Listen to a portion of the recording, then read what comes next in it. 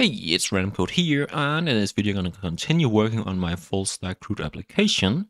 And in my last video, I now have a working database setup inside a Docker container, and it can be started using Docker Compose.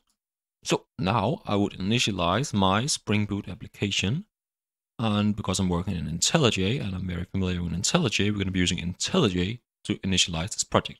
So I would open my Intellij IDE, and I would create a new project. I would choose Spring Initializer, and I'm just going to set my position to my backend folder, like that.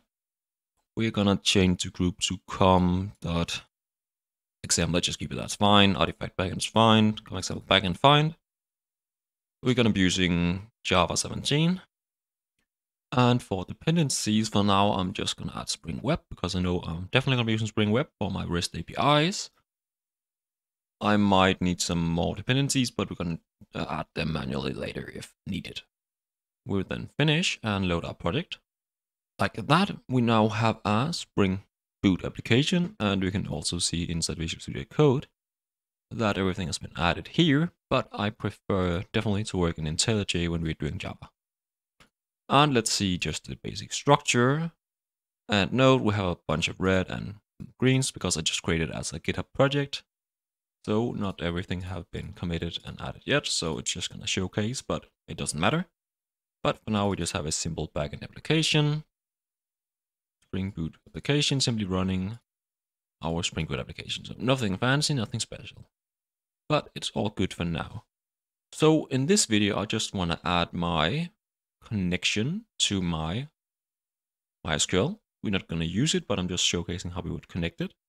So inside my main resources, application properties, I would just copy paste, and I will leave this, also leave a link in the description to this entire project where you can see this as well, but I just need a few lines in my Spring properties to connect to my database.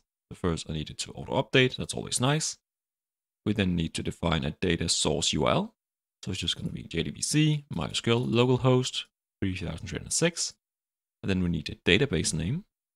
So when we go back into our backend, we know that our database name is user management. So we would here go localhost 3306 user management. Our username is going to be root, and our password is going to be password. And I'm not going to showcase now that it actually works. We can run the application and we shouldn't get any errors.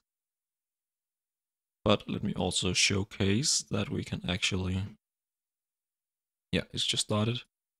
I don't actually remember if we get any showcase here. But in the next video, we're going to start actually retrieving some data so we can check it works. Otherwise, I'm using Intellij Ultimate, which allows me to actually directly connect to my database through Intellij, which is quite nice, which is not necessary. You might be using the free version, which is more than fine, but I just want to showcase as well that we connect directly to the database to showcase it actually works. But first, let me actually just start the database. So I already have Docker running in the background. I can then go back into my terminal inside Visual Studio Code. And let's have a look what we have here. We have our Docker Compose file. I will then simply do Docker Compose up. And it should be running quite fast because I think the image is already pre-built in the backend. So let's do Docker PS. And we can see we have a user dashboard database running on localhost port 3306. So now we should be able inside Intellij to go into this database area, connect a data source, MySQL data source. We can give it a name. So let's just call it MySQL DB. It's going to be localhost port 3306. Our user was root. Our password is going to be again password. And our database is going to be the same as we have defined everywhere else. So it's going to be our user management. We can then test the connection. And we here get a little green check mark showing that it's working. And we'll test again. And we get this information that's connected. We have a ping, so how fast and everything. We can then simply apply. we now get a console where we can actually query our database directly in here.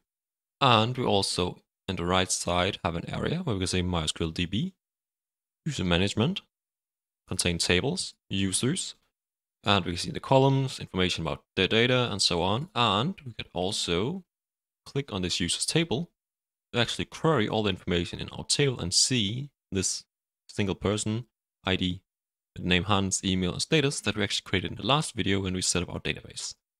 So we now have a clear connection to the database inside Intellij, which isn't like a part of the program. It's more like just a build tool to see what it looks like. And later on, when we're actually sending information to the database, we can very quickly update it here, see if it actually works. But otherwise, as mentioned, this application properties will be used by Spring Boot when we in my next video showcase how we can then query our database to get this user.